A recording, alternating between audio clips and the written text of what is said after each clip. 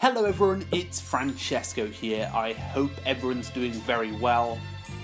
In today's video, what we'll be doing is checking out a new application called ToDoForU. Now it's essentially a very minimal application. The concept itself is very simple, but I wanted to check it out for those looking for a light-hearted to-do list application with a little twist.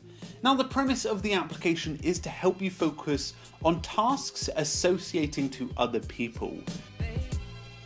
Now the mechanics are really simple. When you start, you basically open up your contacts, and once you've added the people that you want to get things done for, you can actually start adding items. Now you have a dashboard for each person with a list of to-dos for them with information like due dates. As I mentioned, it's super simple. You just start adding to-dos that are very easy, and you can start adding like notes and a little bit of context, so something like due dates, which will nudge you on the day. So this application at the moment is priced at 99 cents, which is about 99p in the UK, and it's currently only available on the App Store. The team have mentioned that they're continually refining their features, but at the moment it's to make things more intentional to help you get things done for other people.